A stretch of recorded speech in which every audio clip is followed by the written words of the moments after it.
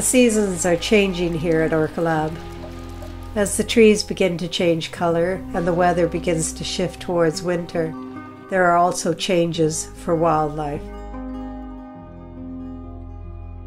Most notably, the sea lions begin to haul themselves out on the rocks along the shoreline south of the lab. This will continue to provide constant entertainment over the coming months.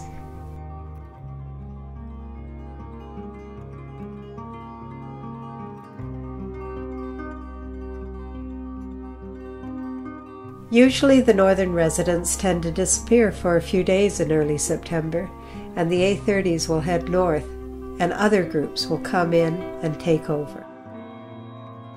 The arrival of our usual fall subjects, Simon and Holly's families, was anticipated any day.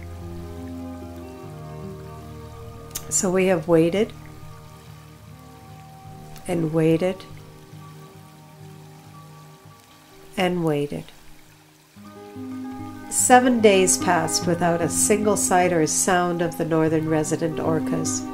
We were beginning to get restless, craving to know the whereabouts of our whales.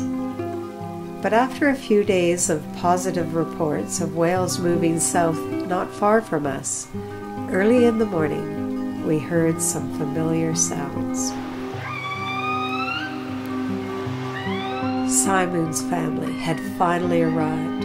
This was our first sighting of the year, and we are glad to report that everyone was present and looking great. Prior to their arrival, Save 5 family had been in the area, and we had managed to capture some incredibly beautiful and intimate moments on our Strider camera. The regular appearance of big orcas still kept us on our toes. And this time of year also brings with it new things to listen to, with most nights in the lab filled with the amazing song of the humpback whale.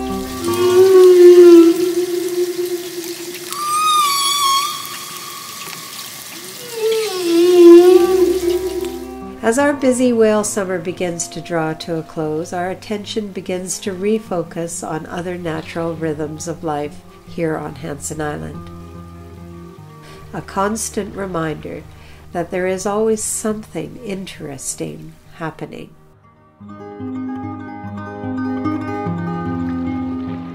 Thanks as always for your continued support.